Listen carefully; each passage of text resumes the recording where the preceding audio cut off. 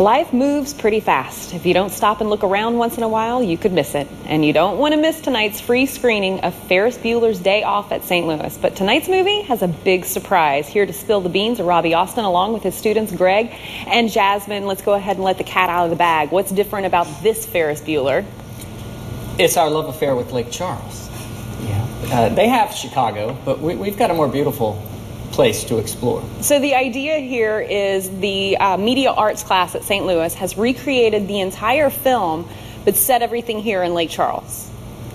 Right? Exactly. All right, and you play Bueller himself. Yes, ma'am, I do. All right, how much fun was it to play such an icon? I never really pictured myself doing any kind of acting, but we had a blast. So much fun. The more we did it, the more comfortable it became.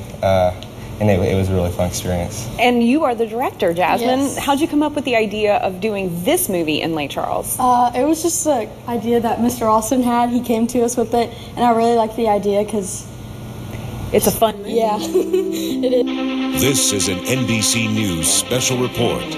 Here's